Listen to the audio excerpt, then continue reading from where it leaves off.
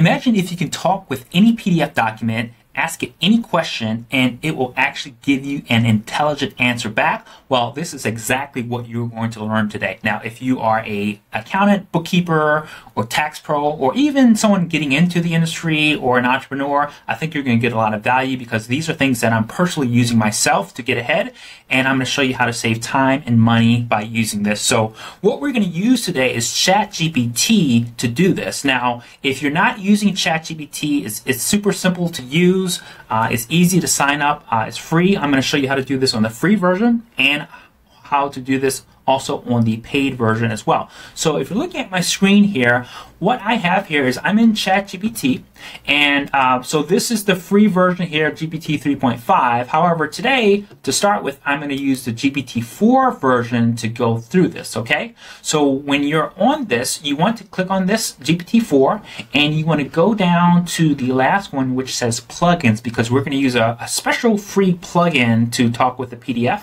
Okay, so I'm going to click on the plugins beta, and then you're going to see it says no plugins enabled. So we're going to click on it again, and we're going to scroll all the way to the bottom here to go to the plugin store. So make sure you scroll all the way to the bottom, you click on plugin store, and it's going to load up the plugins. Now, there are literally dozens and dozens of plugins. I go in depth on a lot of these on some of my other videos, but for today, we're going to keep it super simple, and we're going to look for a special plugin called Ask Your PDF, okay?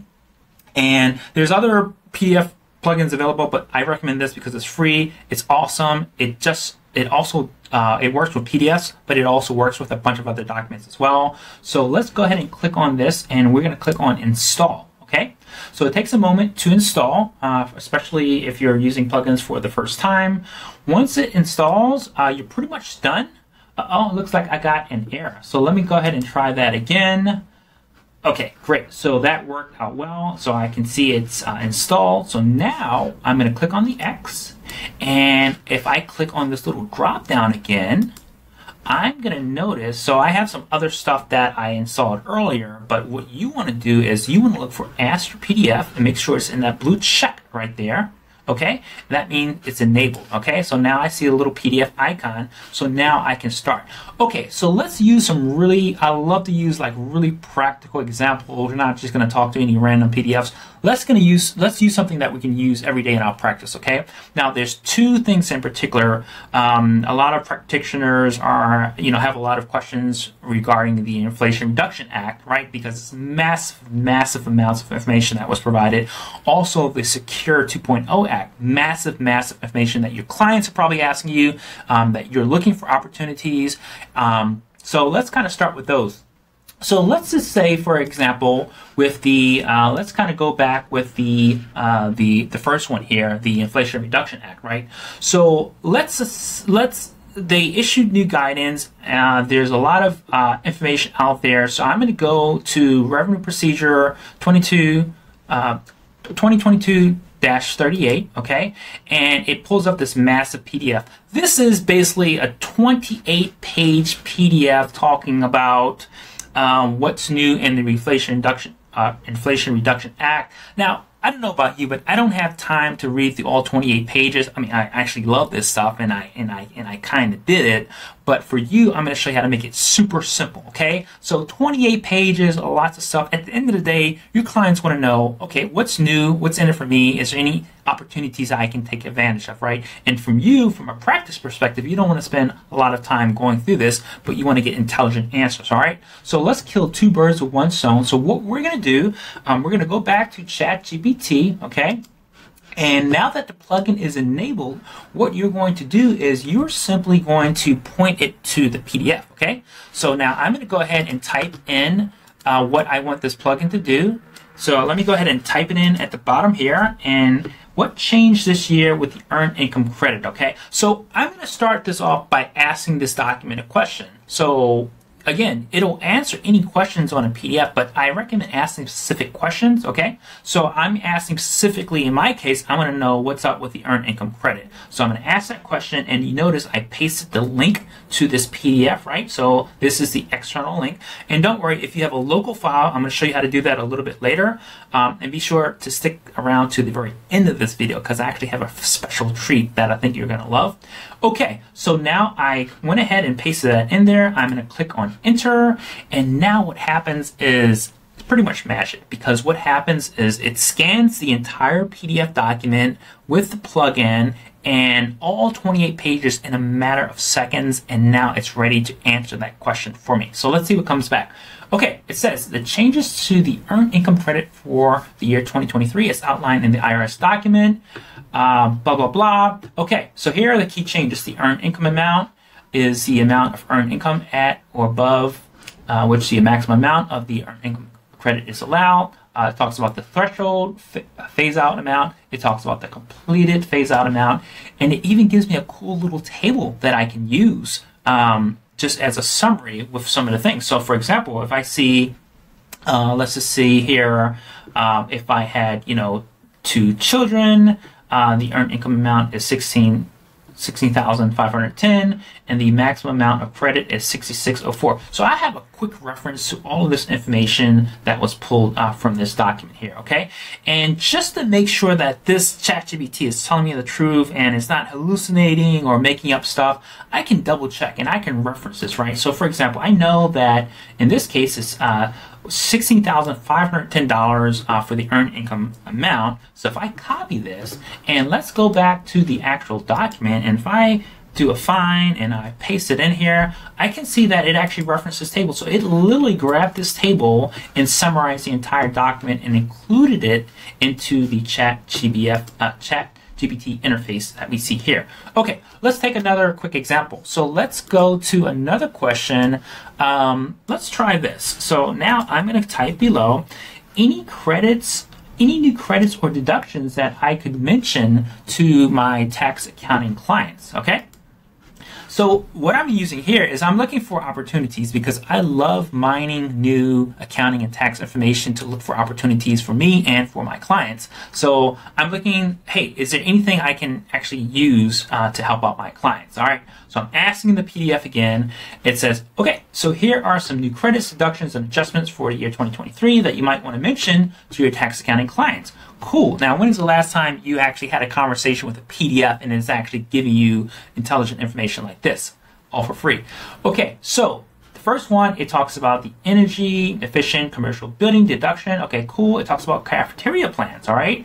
It talks about the qualified transportation fringe benefit, adoption assistant programs. All right, this is a bit new. The election expense. So it goes into detail, just kind of, basically summarizing the credits and deductions that I think I could mention to my tax accounting clients. If you have bookkeeping clients or any other particular specialties, you can kind of change your prompt for that. It's completely customizable. Let's use another one. So let's go in this third example. I'm going to ask a different question. I'm going to say, okay, most of my clients are individuals, not businesses. Summarize only the updates that impact individuals, right? So I'm going to click enter on there. So again, now I'm asking it specific information pertaining to my individual clients, not particular ones that have businesses. Okay, so now what it says is, all right, so one is the refundable credit for coverage under a qualified health plan. Okay, interest on education loans, age or blind standard deduction, cafeteria plans, qualified transportation fringe benefit. Okay, so this is specifically going into folks that are individuals, not necessarily businesses. Now I can use the other side of that, right? Just to kind of fact check here, I can say, okay, and this obviously is still going because it's finding a ton of stuff. I'm going to go ahead and if any point you can actually click on stop generating if you don't want it to go through more. So now I'm going to try something different, the opposite. Okay, now give me the stuff that only impacts businesses, all right? Now, ChatGPT is smart because it actually understands the context and it remembers the history of the conversation. So I just said, now give me the stuff that impacts businesses. It's not asking me, what do you mean by businesses or what PDF? It automatically knows. So that context is remembered there, all right? So now the stuff for businesses, all right, rehabilitation expenditures, low income housing credit, employee health insurance expense of small employers, exemption amounts for AMT, energy efficient commercial building deduction, limitation on use of cash method of accounting. Okay, so it goes into detail, and again, I'm mining this for the specific information that I'm looking for. Okay, let's use one other example before we go to a whole different way of doing this. Let's just say here, and I'm going to go ahead and stop this here. So now I'm going to click on this next example, and I'm going to say my clients are mostly real estate, anything impacting real estate, all right? So many of you may have a particular niche, right? So whether it's, real estate or construction or, crypto, you can actually ask it specific questions. So in this case, I'm asking about real estate. So anything impacting real estate, tell me about it. So again, it's scanning through the entire PDF document in the background, and it's queuing up the question specifically for this answer here. Okay, so real estate, energy efficient commercial building deduction. All right. So it's giving me a little more detail about that. Actually, a lot of detail. Election to expense certain depreciable assets. Okay. So you can see that it's literally combing through the key bits of information that I have specified for it, and it's giving me information basically devoted to exactly what I asked it in this particular example. Okay, so let's look at something else here. Now I'm going to show you how you can actually switch this up a little bit. Let's use a different example. Let's say in the next case, maybe I don't have the paid version of ChatGPT, right? Maybe I'm just kind of, I'm not sure about it. I don't want to pay the $20 a month for ChatGPT. I'm just going to use the free version. Or maybe I don't have an online PDF. Maybe it's a local document that I just want to use, right? So what about these fringe cases, all right? So I'm going to show you a way to kill those two birds with one stone. Now, remember, we installed a plugin called Ask Your PDF. They actually have a companion website. And if we go here, we can see it's called askyourpdf.com. Completely free. The cool thing about this is it nails a few things. Number one, you can actually use it to talk not just with PDFs, but text documents, PowerPoints, CSV, EPUBs, rich text files as well. So imagine having a long, a really long CSV file. You want to talk to it, ask questions. You can just import it into there. Okay. And the other thing I love about this is, like I said, it's free, and you can actually access local files as well. So I have a local file. Let's just use this for specific example. I got a file about the new Secure 2.0 Act. Massive document. I have a ton of questions, but I don't feel like, Googling the heck out of it and asking this, and, or maybe I don't have colleagues to help answer questions for me. So I'm going to go ahead and I'm going to take the document. I'm going to drag it from my desktop, and I'm going to drag it onto this to upload it, or I could just click on it, and what happens is it will grab the file from my local computer. Okay, so now I loaded it, and it says, okay, hello, I am a multilingual document assistant. I can help you with any questions you may have regarding the document you have uploaded. The document is about the Secure 2.0 Act of 2022, which aims to expand retirement savings coverage and increase participation in retirement plans. Okay, so it kind of gives a quick little summary of it first, and then it also recommends intelligent questions. Here are the 3 possible questions you may have. What is the Secure Act? What is it, right? What are the changes that will take effect under the Section 101 of the Act? How will Section 103 of the Act affect IRA and retirement plan contributions? Feel free to ask me any questions. Okay, you betcha. I'm going to ask you some key questions. Now, let's just say, I do retirement planning for my practice, so I have tons of questions about IRAs and 401ks and how that impacts my clients. So the first question I'm going to ask, let's actually just keep it simple. So I'm going to type in here, what changes for 401ks? All right. So I type that in there, and it says Section 101 of the Secure 2.0 Act 22 requires 401k and 403b plans to automatically enroll participants in respective plans upon becoming eligible Okay, so that's a change right there. So I can actually look into this and see exactly how this impacted 401k plans, and this I can use this information to help educate my clients. Let's use another example here. Let's say in this example, how about any changes with minimum distributions? All right, so I'll type in that question there. And let's see what it comes back with. And it's actually pretty speeding because it's actually looking through a pretty massive document. If we actually pull, while that's thinking about it, if I pull this document up in the background here, you can see here, so this is my local copy of the Section Secure 2.0 Act. And you can see here, it's quite massive, right? It goes into tons and tons of detail. How long is this thing actually? 19 pages of stuff, okay? So it instantly combs through this stuff. Sometimes it takes a little while. In this case, it's taking a little longer than usual. So let's go ahead and give it some more time. Okay, in this case, it says Section 202 of the document addresses the changes for minimum distributions. It repeals the 25% limit and allows up to $200,000 to be used from an account balance to purchase a QLAC. Okay, now a couple things going on here. Number one, this is pretty awesome because now I know that the 25% limit is actually repealed. So this is a massive opportunity, particularly for some of my older clients that I work with in terms of retirement. This is a massive opportunity. Okay, so again, I love doing this because I can actually use this to mine particular information, okay? But it references this thing called QLAC, right? Maybe I don't really know what that is, right? Now, I can Google it or I can ask it specifically here, right? So let's go ahead and do that. Let's ask it a very specific question about QLACs. And one other cool thing is, particularly if you're new in the practice, you can actually get it to explain things in very simple terms. So I'm going to paste in here, what are QLACs? Explain it in simple words like I'm a 6th grader, okay? So I don't want anything complicated. I'm going to click on enter here.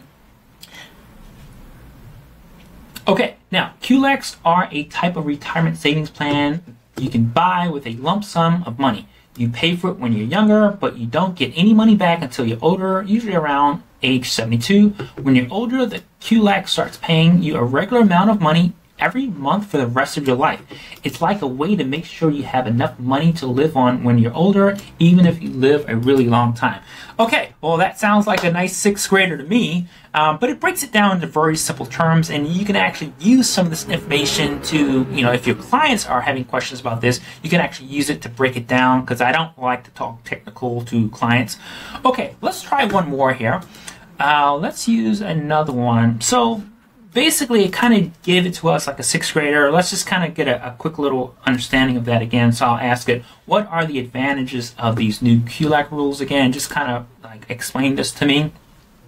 So basically, it goes through and says, it's going to be a 25% limit on the exemption minimum distribution because they've been repealed, and up to $200,000 can now be used from an account balance, okay? So it gives key bits of information. So again, it remembers the older conversations and it references, it loads up that entire doc, it scans through it, so you don't have to pour through these many pages, right? So what we just learned today, we looked at 2 PDF documents. One was over 20 pages, one was about 19 pages. We were quickly able to ask it questions.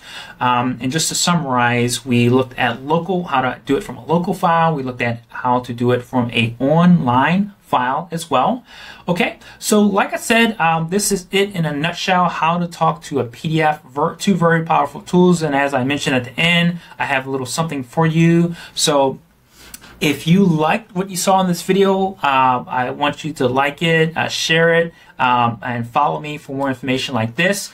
I run a daily newsletter, Accountants in Front of AI, where we help you build a highly profitable firm using AI, saving a lot of time, saving a lot of money. And if you subscribe to this free newsletter, I'll actually drop links to all of the stuff, additional supplemental information that I do and all the prompts that I use. Sign up, and I look forward to seeing you in the next video.